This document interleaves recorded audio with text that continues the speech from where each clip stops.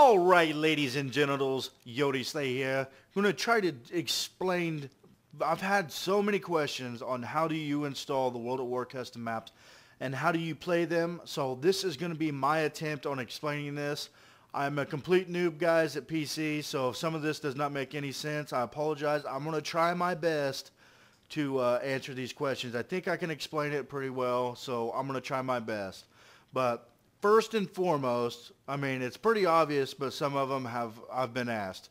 You do have to have a copy of World at War for PC.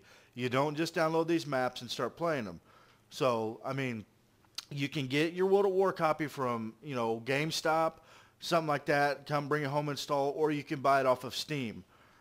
For those that have not bought it off of Steam, there are 7 patches you're going to have to download before you can play any of these custom maps. The patches are 1.1 to 1.7. There are 7 of them. I will try to get those links in the description. I've got to find them, so if it's not in there at first, just come back in a little bit and they will be there. For you guys that bought it off Steam, the copy comes pre-patched, so you don't even have to worry about that. So we're good there. But once you get the patch, once you get World at War installed, if you have to install those patches, install those patches. If like I said, if you bought it off Steam, you're good to go. But once you're installed, I get my maps from 2 different websites. I get it from customcod.com and zombiemodding.com. Right here you see zombiemodding.com. Once you get to the website, this is what it's going to look like. Okay, at the top in the little bar, you're going to see the downloads like thingy. Click that, go down to COD5 Zombies. You can go to latest releases or beta releases. Beta releases are just like works in progress. You can try them out and give feedback on what they need to change. But we'll go to latest releases for the sake of this video. And as you can see, it brought up a whole huge list of maps, various different maps. We'll go to page 2 because I think I have pretty much all those. But there's like a bunch of different maps, man. For you guys that don't know, there is a ton of maps. So we're going to go actually to, we'll get Terracotta 1. No, we'll go with Nazi Zombie Tower. I don't think I have that one. So what you want to do on zombiemodding.com, click on that map, and you're going to see a link right here underneath the name. I mean, right here you can see videos, pictures, and stuff like that. But you click on this download link that you see at the top, towards the top of the page, and it'll bring you here. Sometimes there's going to be 2 little icons for download, depending on where you're at. If you're in the United States, click the one with the American flag. If you're anywhere else, click the other one. Or you could, I don't really know if it matters much, but there's only one in this case. So click download. It's going to redirect you to another page that should have, it's usually this site. And right in the middle of the screen, you're going to see a little blue thing. Click here to download Nazi Zombie Tower EXE. Okay. Click that. You see the file has started down at the bottom of the page. And that is, downloading. Zombie modding takes a little bit longer to download, so this may take a few minutes. But I'm going to try to explain my best what's good about zombiemodding.com. The dude that started zombiemodding.com, or whoever this is, it's really great because once you download these, all you've got to do is install them. You can install them to a start menu, like the shortcut to the start menu, to the desktop, wherever you want. So it's really nice. It already installs to the mods folder. What I mean by mods folder, to play these maps, you got to, if you don't have it, which more times than not you don't, you're going to have to create a mods folder. If you look in the description, I'll actually have the name of that folder you need to create to, move all these files to. But zombiemodding.com has it to where all you got to do is install it. It automatically installs to that folder, so it's really easy, really simple. You don't have to worry about it. Custom COD is a little bit different, but I'll explain that once we get there. We're actually going to leave zombiemodding.com and let that download. That's all zombie modding is. Just go through, pick whichever one, start to download, and then once that's complete, I'll show you how to do it. So on over to customcod.com. It's very similar to zombie modding. You got the downloads thing up here. Go down to Nazi Zombie Maps. Click that. You're going to bring up a list of other maps, Go through, find one you want or one you don't have for us guys that just have an ass load of them. So let's try to find one I don't have so I can show you exactly. I don't think I have Deadline. Doesn't sound familiar, so I'm going to click that. You see, it brings you to this page. You can watch video. It shows you, you know, perks. It explains the map in detail. And at the top, you'll see download. Click download on that. Custom COD starts. And you'll see it down there. Custom COD, when you click download, you're downloading a zip file. So you're going to need some kind of copy of WinRAR or something like that. If you don't have it, just Google it. There's plenty of free copies out there. Just get that, and it'll be all right.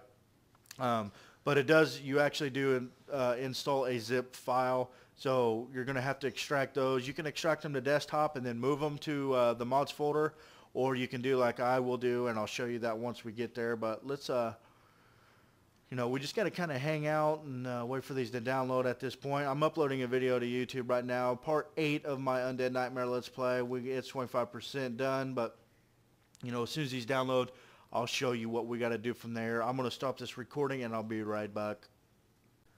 Alright guys, I'm back. We got both of them installed now. What I do after I get them downloaded, not installed, I actually just move them over to the desktop, you know, just to make it a little bit easier. And then we can minimize this so we don't, because we don't need that. We'll start with the zombiemodding.com. You can see here it's actually got the ZM, you know, little thing. But what you want to do is just simply click it, start the installation you know, stuff going. Whichever operating system you have, you know, Windows 7, Vista, XP, whatever. I got Windows 7. Click that, hit OK, install, hit next. There's the folder you want to see, users, user, AppData Local Activision CoDWaW mods. Hit install. You can see there it's extracting and installing. Like I said, for you guys that may not have that folder already created, I'm going to put the thing in there so you guys can create a new folder. Then you hit finish. And that's all you do. Simple. That's in the mods folder, and it's taken care of. You can actually go to the start menu and just launch that map if you would like, or just launch your thing, which I'll show you in there. Here's the custom COD. It comes in a zip file. Like I said, you need WinRAR. What you want to do is right click on that, hit extract files. It'll bring up an extraction path and options. Up here at the top you'll see a destination path. It's preset that it'll extract to desktop. So just hit this little thing over here. It's a drop menu. Hit users, user, AppData Local Activision CoDWaW mods, and hit OK. And it will extract to that mods folder, and that is all you've got to do. You can delete that little ugly thing off your desktop. And then that's it, guys. It's on the World at War.